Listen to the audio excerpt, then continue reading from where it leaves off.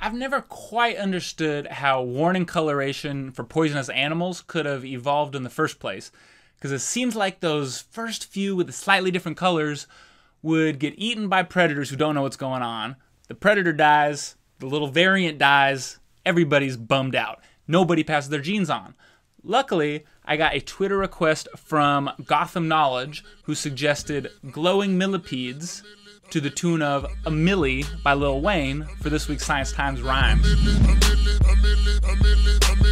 I'm a millipede, I'm a new world milli-a-pede. Glow like dim lights, only faintly, but my cousins you should see, glowing like Christmas tree. These species are luminescent, bold and blue, they so impressive, and that glow sends a message. Predators are taught a lesson. Cyanide carries a warning sign, but that's so complex and evolution is so gradual. Glowing could have been a casual byproduct of their metabo. Data from the la-la-labo from Tech in Arizona. Scientists just might inform you that a complicated feature like aposematic warning could have started as something much more simple. I'm from San Luis Obispo. I know I don't luminescent so well, but I am evidence of how a trait from my ancestor could have become more complex and so gradual a tempo. Woo!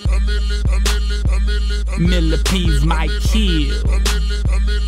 That's why we glow teal. A millipede here, a millipede there.